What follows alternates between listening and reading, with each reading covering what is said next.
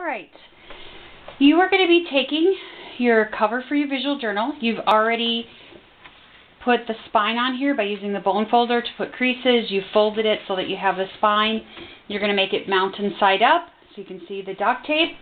And then this technique, we're going to actually blow bubbles that has paint in it to actually paint the outside of this. And this technique, you're going to need a straw. You're going to need the bubble paints, which we will have for you. And then you're going to need a glass of water. And what you're going to do is you're going to take and start blowing the bubbles. Put your hand over so that it doesn't pop back up in your face. You want the bubbles to come up. You're going to take your journal, and basically what you want to do is do what I call catch the bubbles. Okay? And it's really fun because you can kind of create it, put it on there, and it's going to take a while. The bubbles will pop. That's okay.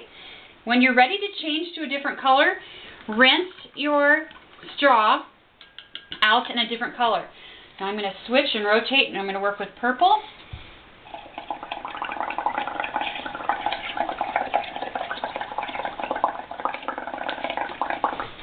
Then I'm going to steal some of the purple bubbles. Move it this way a little bit.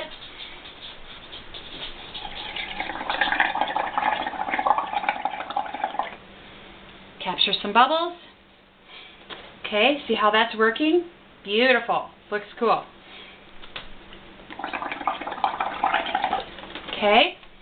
Now, again, remember to rinse your straw. You keep the straw you have. You rinse it so that you can go on to another color. Put this to the side here.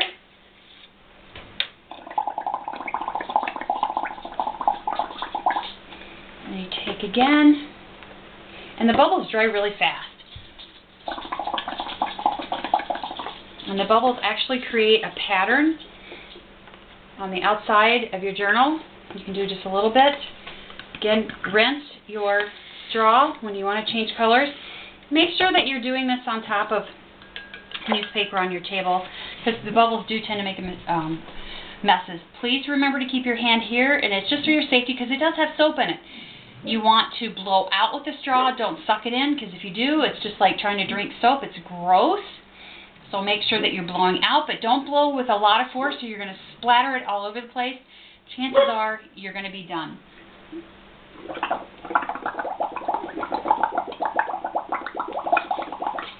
Alright, so when you get this the way you like it,